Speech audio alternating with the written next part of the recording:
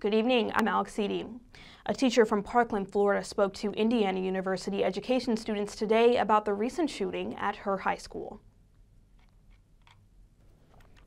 Unfortunately, we lost a lot of lives, but we don't want those lives to be lost for nothing.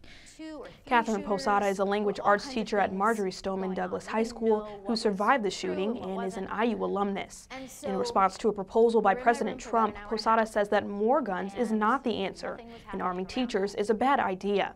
Posada says she's proud of how her students are dealing with the tragedy and making their voices heard.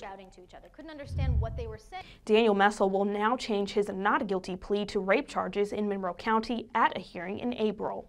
A Monroe County judge originally set a change of plea and sentencing hearing for Monday morning, but on Friday rescheduled the hearing for April 24th. Messel filed a motion Thursday to change his previously entered not guilty plea.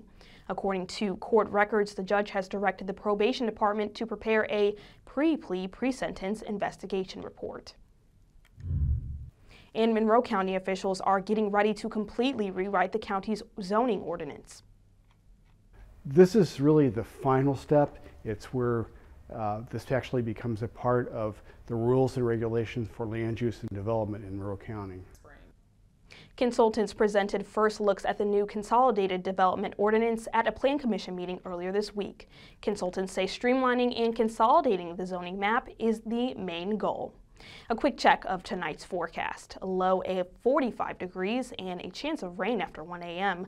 Looking ahead to the 5-day forecast, rain this weekend. Thunderstorms and 59 on Saturday, clearing up 53 and sunny on Sunday.